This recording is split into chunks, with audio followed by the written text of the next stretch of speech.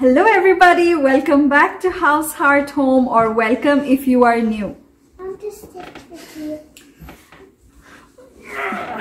So hi guys, my name is Rania. My daddy made an awesome walking closet for my mommy and daddy.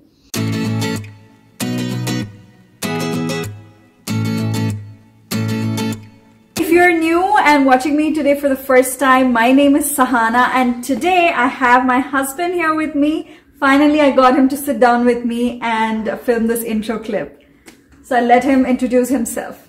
Hi guys, I'm Bharat. Thank you very much for liking the videos, and thank you for sharing and subscribing to our channel. And I'm very glad you liked the closet video. Thank you so much, and thank you for all those lovely comments. Yes, thanks a lot guys for the support. For those of you that have not seen the previous video, my husband built a beautiful walk-in closet in our master bedroom from scratch all by himself. So that video link will be down in the description box. If you haven't watched it yet, once you're done watching this, go click on that to watch. And in today's video, we're going to show you how he made the barn door from scratch. He built with no previous experience. He built this beautiful barn door to cover our walk-in closet. So that's what you're going to see in today's video. Yes, we use the glass work in the barn door, which makes it a little more difficult than the regular barn doors with wood. So stay tuned, watch the complete video. First, you always start with your drawing room. Measure your existing doorway opening in width and height. Add 2 inches to the width and 2 inches to the height. In our case, the doorway opening is 40-inch wide and 79-inch height. The barn door was sized to properly cover this opening, which would be 81-inch tall and 42-inch wide. Make sure the wall space beside the doorway is at least the barn door's width. I bought these 1x8 barn boards from Home Depot, and I bought 3 of them, which perfectly is enough for the barn door that I'm building. Now in the workshop, cut these boards as per your measurements.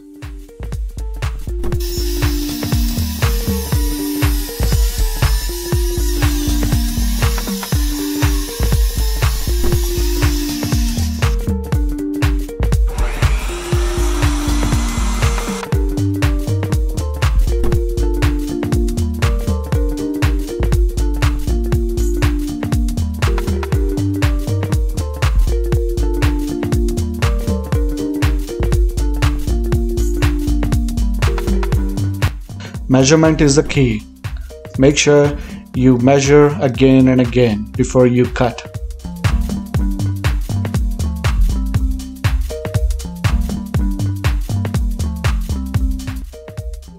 Because I'm using the glass for the barn doors, I measured the thickness of the glass, and now I'm cutting grooves into these barn woods to insert the glass.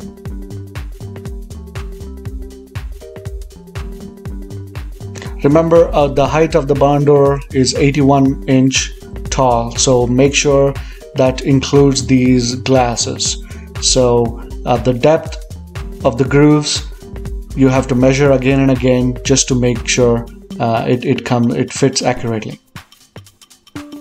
I decided to sand this and stain it after sanding, but once I completed the sanding, I decided not to stain it because I like the color it turned out to be. So we have roughly assembled the barn door without screwing anything in. This is how it's looking. Lot of hard work has gone into this till now. Like, husband was drilling, making every measurement right, and making the glass fit in properly. So it took a lot of trial and error and going back and forth. We did once here, went back to the garage. Again, we had to correct some more things, and now this is how the whole thing is looking, roughly assembled. Excited to take it up and put it together for sure, right? The hardware for the barn door we ordered from Amazon. If you're interested, there's a link in the description box. And you can find all different styles, and we chose the simple one. So it includes the wheels on top, the rod, all the screws, and the rubber stoppers. Everything comes in it, the handle, and it was really heavy and very good quality. Before you order these, make sure that you have measured your track length right and order according to the track length of your design. For us, it was 8 feet long, so we ordered based on our track length. So here we are upstairs, and we're screwing the door. We are putting the glass in, trying to fit all the pieces together, and it's working out so far.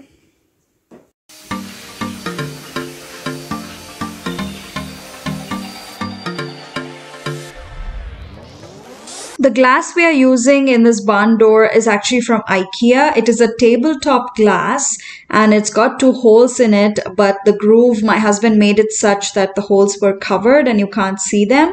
So that's where we got these glasses from.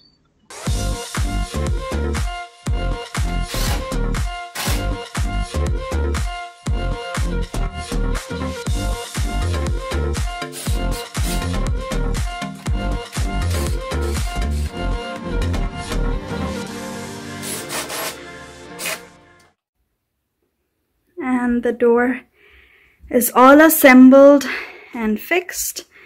So there's a little bit of gap there and there, uniform gap up and down.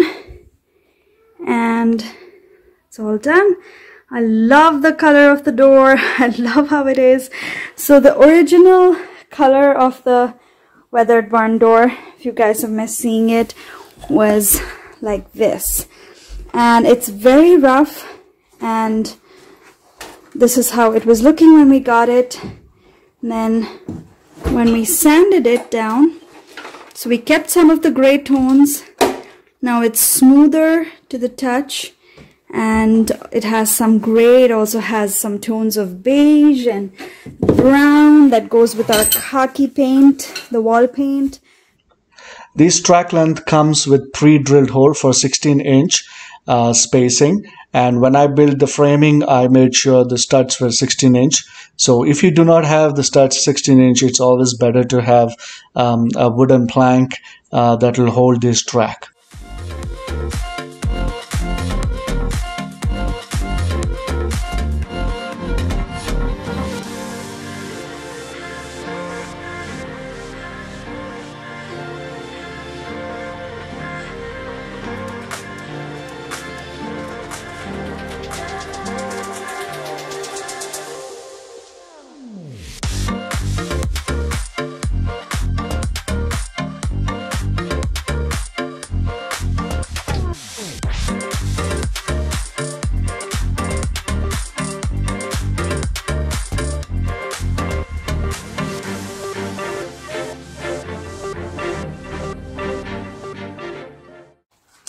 So we fixed the bar and it's ready for the door to sit on it and slide.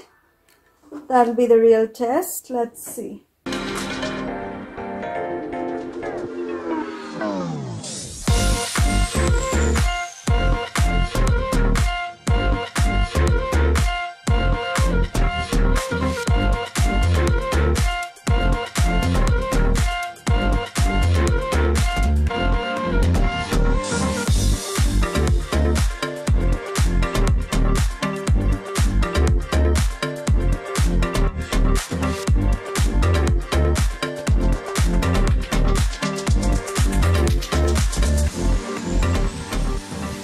So you guys saw us slide it.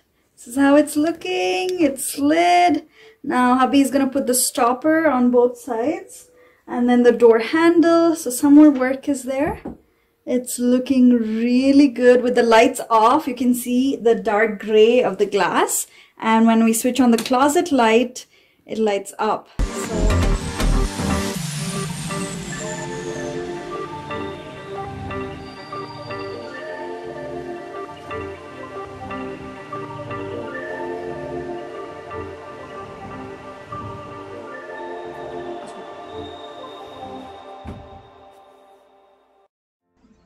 And finally, it's all done, looking so gorgeous. This barn door, we did not expect it would turn out this good. I mean, a lot of hard work went into it, but it was so worth it, not buying already made one, but doing it, putting all the hard work in. So this is from inside of the closet. I'm standing inside and closing, and this is how it looks from inside the closet. I just love it. It gives both of us so much joy every time we look at it and use it.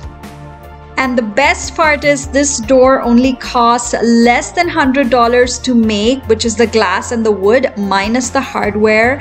So you can't beat that, and look how gorgeous it is. So if you like this video, give it a thumbs up and subscribe. Thank you so much for watching today's video, and it was so nice to have my husband featuring in this with me.